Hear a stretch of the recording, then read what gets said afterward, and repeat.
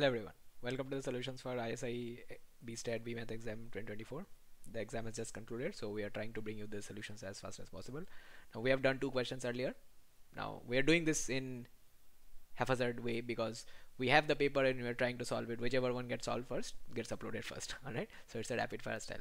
Now we have question 1. Now upon first looking at this, it appeared a bit weird, but upon a bit closer look, this question is quite easy.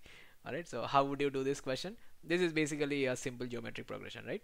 So you have x equal to 1, right? X equal to 1, then x, the next term is fifth root of 2, right? So this is basically 2 to the power 1 by 5, right? And then I have 2 to the power 2 to the power 1 by 5, right? So this is 2 to the power 2 by 5, right? And then 2 to the power 3 by 5 and so on.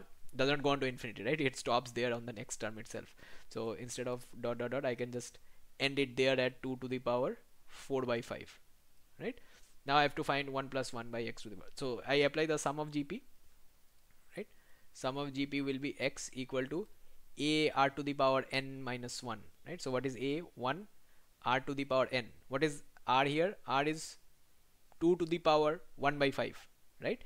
And the number of terms are 5, so 2 to the power 2 to the power 1 by 5, this is to the power 5 minus 1 by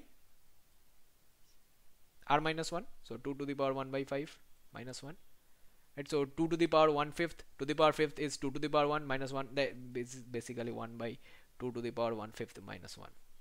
Therefore 1 by x will be 2 to the power 1 fifth minus 1, right? And 1 plus 1 by x would be 2 to the power 1 fifth, right?